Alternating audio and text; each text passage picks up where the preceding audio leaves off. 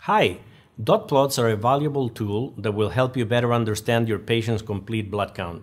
In just a few seconds, they provide you with extra information about the health status of your patient and the quality of your sample, thus providing considerably more information than the numerical data. In general, the examination of the dot plots should take just a few seconds, and it should be completed before you look at the numerical data provided by your analyzer. Each dot on the plots represents something that has passed the laser. That could be an individual cell like a neutrophil or a platelet, or it could be a platelet aggregate. These dots come together to form clusters, sometimes known as clouds, and each cluster represents a population of cells. In this white blood cell dot plot, we can see clusters for lymphocytes, monocytes, neutrophils, eosinophils, and basophils. We can look briefly at the density of the clusters as an indication of the numbers in each population of the cells. But for me, the most valuable question to ask is, are the clusters well separated? If I can see distinct clusters, the analyzer is able to appreciate distinct populations of cells. Each cluster has its own color, and I can look at the legend to understand which is which. If the clusters significantly overlap, the analyzer cannot see distinction between the populations of cells. Slight overlap is not problematic, but in this dot plot, there is a continuum between the dark blue representing the lymphocytes and the red representing the monocytes. Put simply, if a single cluster has multiple colors, the automated analyzer has encountered difficulty separating the populations because it does not recognize them as one of the 5 normal leukocytes. There is potential for misclassification. Thus, the percentages in the white blood cell differential and the absolute concentrations could be wrong. The affected populations will be shown with an asterisk. Here, the total white blood cell count will not be affected. This exact same phenomenon is likely to occur with the analyzer at the reference laboratory. It uses almost identical technology after all, so the presence of these extensively overlapping clusters is my prompt to request a manual differential by microscopic examination of the blood. It's known that manual differential counts are inherently imprecise, but when the clusters are overlapping extensively, it is what I must resort to do. In this case, the patient was diagnosed with acute lymphoid leukemia. He had a large number of large and abnormal lymphocytes in circulation, some resembling monocytes, thus explaining the abnormal dot plot. On the white blood cell dot plot, the y-axis is fluorescence. After addition of some of the ProCyte stains, cells with greater concentration of RNA in their cytoplasm or more DNA in the nuclei will fluoresce more when hit by the laser. Generally, immature cells have more RNA in their cytoplasm and will fluoresce more. So within a population of cells, more mature cells are lower on the y-axis and less mature cells are higher on the y-axis. In this next animation, we see the pattern of changes typical of an inflammatory leukogram. See how the lilac cluster for the neutrophils spreads along the y-axis. If your treatment is successful, we would expect that cluster to retract back to a more normal state over successive CBCs.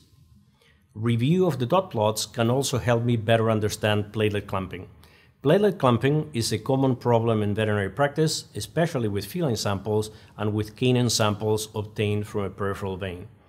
Platelet aggregates are troublesome for all hematology analyzers, and many have a warning flag if large clumps are present, but a simple flag has limited sensitivity, meaning it doesn't catch all cases, and it does not tell you whether there has been an impact on the white blood cell differential or not. One of the great benefits of looking at the dot plots is to better understand the effect of platelet aggregates on other reported concentrations. It helps me answer the question, do I need to get a fresh sample from this patient or not? On the ProCyte's white blood cell dot plot, platelet aggregates may be seen as a curvilinear path extending from the orange area in the bottom left-hand corner. The exact path will vary from sample to sample. In this particular patient, we can see the path extending through the areas that will be classified as basophils and eosinophils. Remember, whenever we see overlapping clusters, we know that there is likely to be misclassification of cells. We can understand that the reported concentration of eosinophils and basophils will be artificially high in this case. In most cases, there will be an asterisk to indicate that the results must be verified. In this next example, we again see an extension of the orange, but the path is different. This time, it is the reported neutrophil concentration that is affected. However, with neutrophils, this influence is usually less significant than with basophils and eosinophils. Remember, the concentration of neutrophils in the blood is usually relatively high by comparison to eosinophils and basophils. In this sample, the misclassified platelet aggregates will probably only contribute a small proportion to the total reported neutrophil concentration. In this third example, I can see that despite extensive platelet aggregation, there has been no impact on the white blood cell differential. The clusters don't overlap, and we can have very high confidence in our automated differential. Platelet aggregates are a problem for all hematology analyzers. The great thing about dot plots is that they help you understand the influences on the numerical results. Looking at the red cell dot plots, we can get information on the mature red blood cells, reticulocytes, and platelets. For the red blood cell dot plot, we have size on the y-axis. If we compare this patient's dot plot with a normal example, you can see the cloud of red blood cells is lower. In this particular patient, the microcytosis was caused by iron deficiency. Remember, the mature red blood cells that we're looking at now were made some weeks ago. This is rather historical information. If we were able to correct the iron deficiency, we would expect it to take more than 6 to 8 weeks before this cluster resumed a more normal height on the y-axis. However, the cluster of reticulocytes shows the more recent output from the bone marrow. We expect this cluster to move much more promptly with any resolution. Take a look at these two patients. They both have reticulocytosis. The patient on the right has relatively small reticulocytes. Again, this was found to be due to iron deficiency. Yet this time, it was too early to see a change in the size of the mature red blood cells. In just a few seconds, dot plots provide you with valuable information about both your patient and your sample. It is well worth looking at them for each and every complete blood count before you look at the numerical data. Remember, they give you additional information, helping you to better manage your cases. Thanks for listening.